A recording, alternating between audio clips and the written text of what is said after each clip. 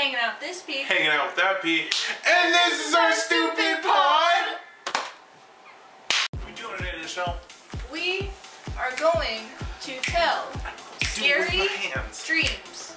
So we decided to do another story time, but each of us are going to be telling the most scary dream we can remember.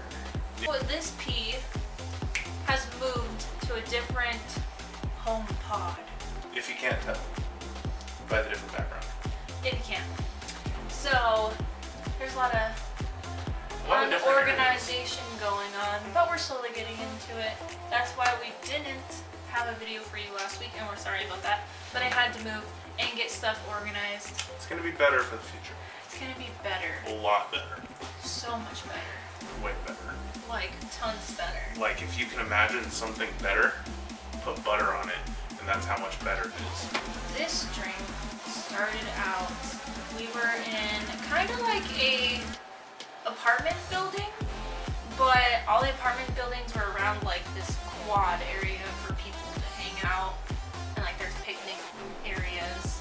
We're slowly hanging out and, you know, doing some family bonding, and then Jimmy Jams. Some Jimmy Jams. And all of a sudden, like, this alarm starts to go off, and we're like, what the heck is this alarm?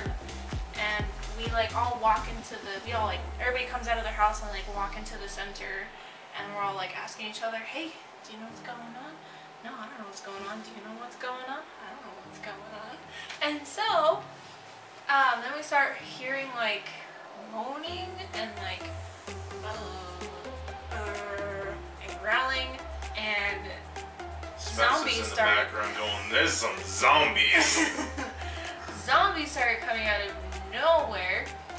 So everybody just like spurts in all different directions. One was coming from behind me, and I was like running like, what, it's my dream, and I could be like, oh, I'm super fast. Like, nope, I'm outie. And I was like Flash, and I went straight into the door. I got into the house, and then like I turned around, there's like 3 of them coming out the door, so I tried to like push the door closed and like hold it there, and then I stopped, and then I turned around, and like, so it was like the entrance of the house, and there's like stairwell.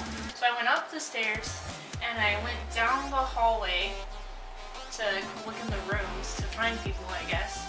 And after I was done looking into the rooms, I like turned around the last room, and I went like, I stood straight down the hallway where the railing was, where the open like stairs were, and literally I could feel that I was going to die.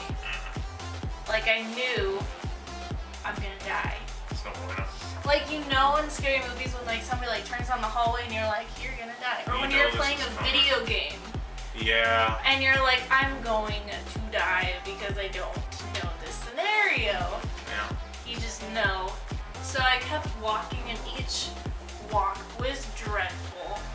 It's like the walk of shame of death. You're like, alright, I'm gonna die. I'm just gonna walk. And so you're just thinking about like, how am I gonna die? Are they gonna jump out behind me? Or are they gonna jump out in front of me? Or am I just gonna be like tossed like a rag doll? Or like, what's gonna happen? And so I walk all the way to like the railing, and like I turn to the open view of like the front door and the stair and the ground. Yeah. And I could feel the whatever coming behind me, and I just like grabbed the railing and I jumped. I don't know if you guys can do this, but in dreams I try to physically imagine myself grabbing like my chest to like wake myself up. Are you ready for this? Can you top this? I think I can. Okay, cool. I think I can. Mine's more paranormal. Because like, I'm not afraid of zombies. I am. But you throw a demon at me and I'm just like, nope. I was playing baseball, and I was a catcher, but for some reason I was a pitcher. So like, I was going, and like I walk out on the field and I'm like, all right, this is gonna be a good dream. You know, you can't tell if it's gonna be a nightmare or not until it actually happens. And I'm like, all right, this is gonna be a good dream. I'm gonna throw a no-hitter. I'm gonna do something amazing. And like, as soon as I throw the pitch, the lights shut out. It was pitch black, and you can't see anything. Like, you know, when it's dark, you can see something, but you can't. Yeah. So I freak out, and like I start like walking and like trying to find my area, but I can't. And then out of nowhere, something like grabs my hand and says I'm here. A slimy, like, gross, freaky hand. And like I was like, who's here? And then like it was like a deep voice, but then like a little girl's voice was like, it laughed. And I was just like, oh fuck, no. And then the lights came back on, but no one was there. I would have woke myself up when the lights turned on. Or when you Not dealing with that. When I read a book, I dream about what happened in the scenes. Yeah. But me as a character is, and then like I force my character, and I'm like, I'm the character. You wrote me in here, didn't you, author? So anyways, if you have dreams or want to hear more dreams, or if you guys have anything that you want us to do, because we're your peas and we love to bring you love, laughter, and adventure, and we want to bring more of that to you guys, please comment below and tell us what makes you laugh, what loving you want to give out or feel, what adventure you want us to go on. We're here for you. My arm's getting tired. I want to interject. Go ahead, Spence.